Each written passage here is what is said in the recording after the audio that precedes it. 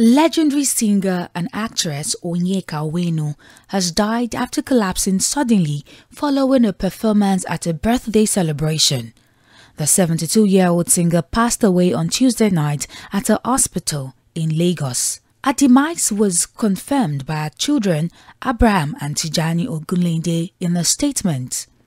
In a statement signed by the two brothers, the actress was rushed to the hospital after an amazing performance where doctors made every effort to save her life.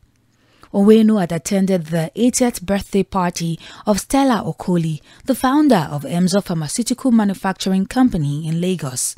Referred to as the Elegant Stallion, the singer slumped at the birthday party after performing. Onyeka was born on January 31, 1952 in Imo State and was raised in Port Harcourt, the capital city of Rivers State. And that's it on Entertainment Report on News Now. Victoria Akonde, TV 360 Lagos.